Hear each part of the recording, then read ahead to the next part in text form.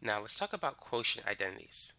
You need to know that tangent theta is equal to sine divided by cosine, and cotangent theta is equal to cosine over sine. Now keep in mind, tangent is also y divided by x, and cotangent is x over y. And used in the reciprocal identities, cotangent is 1 divided by tangent. So those are some formulas you need to know. So these two are known as the quotient identities. When you hear the word quotient, think of division. You're dividing two things. So let's say if sine theta is 4 divided by 5 and cosine theta is 3 over 5. What is the value of tangent theta and cotangent theta? So tangent is simply sine divided by cosine. So it's 4 over 5 divided by 3 over 5. Now you can write that like this: 4 over 5 divided by 3 over 5, and then use keep, change, flip. You keep the first fraction, change division to multiplication, and flip the second fraction. And you're going to get 4 over 3 as your answer. Another way in which you can get the same answer, which is a technique I like to use, is when you get a complex fraction like this, eliminate the denominator by multiplying the top and bottom by 5. If you do that, notice that you'll be left over with 4 over 3. And I think it's much faster to do it that way. Now, once you have tangent, the best way to find cotangent, you could use cosine over sine to get the answer, but just realize that cotangent is the reciprocal of tangent. So you just got to flip 4 over 3, and it becomes 3 over 4. That's the fastest way to get cotant once you have tangent. Now, let's say that sine theta is equal to 5 divided by 13, and cosine theta is 12 divided by 13. Find the values of tangent and cotangent. Tangent theta is going to be equal to sine divided by cosine. So sine is 5 over 13. Cosine is 12 over 13. So let's multiply the top and the bottom by 13. So these will cancel, and those will cancel. And so this is going to be 5 over 12. And then cotangent, it's simply 1 divided by tangent, which is 1 over 5 over 12, and that becomes 12 over 5. So that's the value of cotangent and tangent. Now, keep in mind, you can always do it this way. You can say cotangent is cosine over sine, and cosine is 12 over 13. Sine is 5 over 13, and you know the 13s will cancel, and this will also give you 12 divided by 5. So that's cotangent in this particular problem. Now let's say if we want to find the value of tangent pi divided by 4. How can we do so? So we need to go back to the unit circle, and we need to find the values that correspond to pi over 4. So at pi over 4, we have the point root 2 over 2 comma root 2 over 2. Now tangent, we know, is sine divided by cosine. And we know that sine corresponds to the y value, and cosine corresponds to the x value. So therefore tangent is simply y over x. In this case, y and x are both the same. So tangent pi over 4 is going to be root 2 divided by 2 divided by itself, which they cancel and give you 1. So that's the value of tangent pi over 4. Let's try another one. What is the value of tangent 2 pi divided by 3? So feel free to pause the video and work on this example. 2 pi over 3 is in quadrant 2. And the reference angle of 2 pi over 3 is pi over 3, which is in quadrant 1. Now the point that corresponds to pi over 3 is 1/2 comma root 3 over 2. And in quadrant 2, x is negative, but y is positive.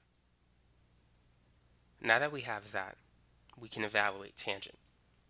So we know tangent is going to be sine over cosine, which is simply y divided by x. It might be easier just to use that. So here's the y value, and here's the x value. So that's going to be root 3 divided by 2 over negative 1/2. So let's multiply the top and the bottom by 2. So then this will become root 3 divided by negative 1. So the final answer is negative square root 3. So that's the value of tangent 2 pi over 3. Now what about cotangent 4 pi divided by 3? Try that one. So 4 pi over 3 is located in quadrant 3. And the reference angle for that is pi over 3. So we know the points for pi over 3. The x value is 1/2, and the y value is root 3 divided by 2. So then it corresponds to this point, where the x value is negative 1/2 and the y value is negative square root of 3 divided by 2. X and y are both negative in quadrant 3. Now cotangent is cosine divided by sine. And we know that cosine is associated with the x value and sine is associated with the y value. So cotangent is basically x divided by y. So here's the x value and this is the y value. So we got to put negative 1/2 on top divided by negative root 3 over 2. So let's multiply the top and the bottom by 2 to get rid of the 2's. So what we now have is negative 1 divided by negative square root 3, which is positive 1 over positive square root 3. The two negative signs will cancel. Now the last thing we need to do is rationalize. So let's multiply the top and the bottom by root 3. So this becomes the square root of 3 divided by 3. And so that's cotangent of 4 pi over 3. It's positive square root 3 over 3. Try this one. Tangent of negative 210. So if you have a negative angle, just go ahead and make it positive by adding 360. If it's in radians, add 2 pi to it to make it positive. So this is going to correlate to 150. 150 is in quadrant 2. So this is 150, which also relates to negative 210.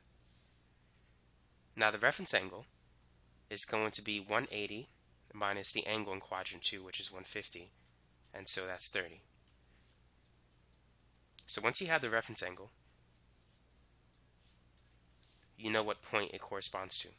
So an angle of 30, which is the same as pi over 6, that corresponds to the point root 3 over 2 comma 1/2. And so 150 and negative 210 will correspond to the point negative root 3 over 2 positive 1/2. In quadrant 2, remember x is negative, y is positive. As you travel towards the left, x is negative, but as you go up, you have a positive y value. Now let's go ahead and evaluate tangent. We know that tangent is y divided by x. Y is 1/2, x is a negative root 3 over 2. So this is what we have. And we can cancel the 2's. You can multiply the top and bottom by 2 if you want, but this is faster. So it becomes positive 1 divided by negative root 3. So we need to rationalize. And the final answer is negative root 3 divided by 3. Now what is tangent of 0 degrees and tangent of 90? Go ahead and find those two. So here's 0, here's 90. At 0, we know the point is 1 comma 0. And at 90, the point is 0, 1. So tangent is y divided by x. So y, in this case, is 1, and x is 0. So it's 1 over, actually I'm using the wrong point. I need to use 0 degrees, which is here. So this is the y value that we need to use, and this is the x value. We're looking for tangent of 0 degrees. So the y value at 0 degrees is 0. The x value is 1. 0 divided by 1 is 0. So tangent 0 is 0. Now tangent 90, we need to use these values. So here's the y value, here is the x value. So it's y over x, which is going to be 1 over 0. And anytime you have a 0 in the denominator of a fraction, the value is undefined. So tan 90 is undefined, but tangent 0 is 0. Go ahead and try cotangent of 180 and also cotangent of 3 pi divided by 2.